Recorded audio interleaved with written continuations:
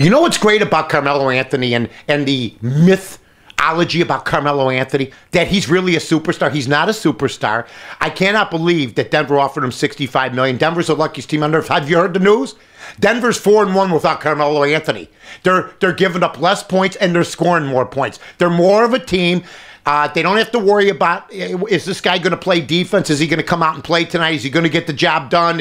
How's he feeling? What's his mood like? You know what? Carmelo Anthony, you can go to New York. The Denver Nuggets are going to make the playoffs without Carmelo Anthony. And wouldn't it be special?